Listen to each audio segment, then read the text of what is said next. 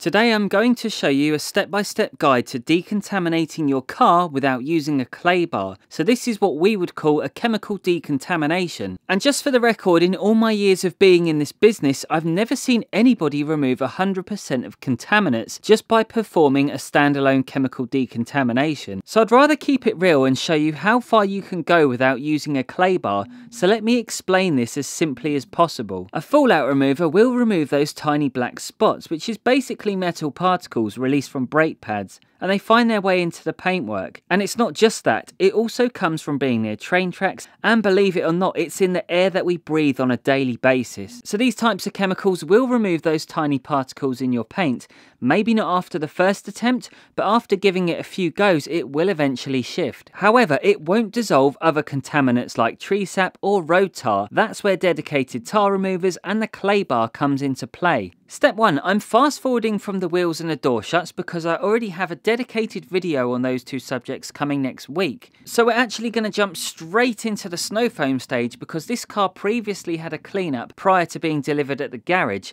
But normally I would go around the lower third of the vehicle with a citrus pre-wash if it was dirty. Step 2, once we've carried out the foaming process, we need to leave it on for about 3 minutes minimum to get the full benefits. Step 3, we can rinse off the foam ready for the 2-bucket wash, which as always I start from top down regardless of the condition of the car. Once we've made our way around the entire vehicle, we can then rinse off the shampoo. Step 4, choose a dedicated iron fallout remover and make your way around the car. Now, depending on the temperature or the weather conditions outside, I would be very careful getting too far ahead of yourself. So performing a decon wash in the winter is always best because the car is cool and you can get longer dwelling times, meaning better performance from the chemicals. And it also means you save money because you're using less products. If you do have any worries, just work on one side at a time and try not to let it dry. Now, one thing you will notice is the lack of purple running off this car, and that is because I've already carried out a safe pre-wash first. Unfortunately, a lot of companies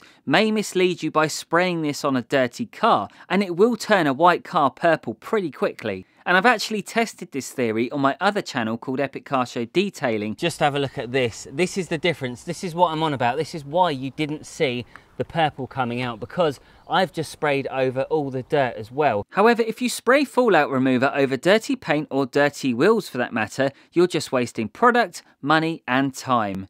These chemicals can remove fallout, but not necessarily remove all the dirt. There is a big difference. Step 5, it's time to rinse the chemicals, but we're not done here. You do have a few options. You can either reapply for a second hit or give it one last contact wash. And because the car has already had a good wash, you can get away with just using the 1-bucket method if you're really satisfied. It really does depend on how much of the fallout has been removed. So what I notice most of the time is that these chemicals alone can remove up to 90% of fallout during that contact wash. For this Porsche, however, I went one step further and I did give it a clay block afterwards because this car was going in for a machine polish. But what a detailer sees and what the average enthusiast sees is completely different. For us detailers, we're always trying to push those boundaries, and somehow, even when we get perfect results, we're still not quite satisfied enough. And I know that sounds strange, but that's just the way that our minds work. So for most of you, a chemical decontamination is actually going to be enough.